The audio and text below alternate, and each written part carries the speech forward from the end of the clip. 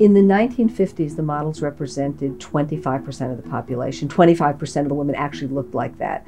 By the 1980s, you're down to like 9%. And in the 90s, so much of what people see is computer manipulated that we're basically down to fantasy women. I think one of the biggest illusions is that they show unattainable, unrealistic goals. I always felt like I was not a whole person and I was never enough for anyone else. Like no one could love me just as I was.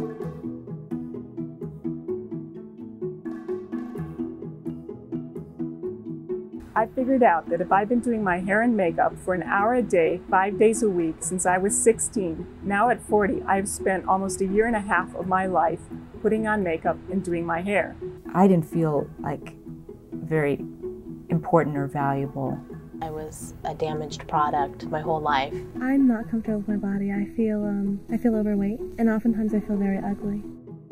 If one is always evaluating oneself by the standards of the male gaze, then one is always going to be just incredibly self-critical.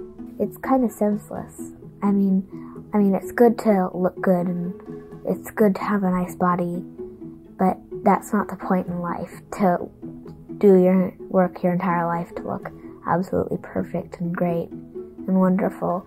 The point in life is to go out and have fun.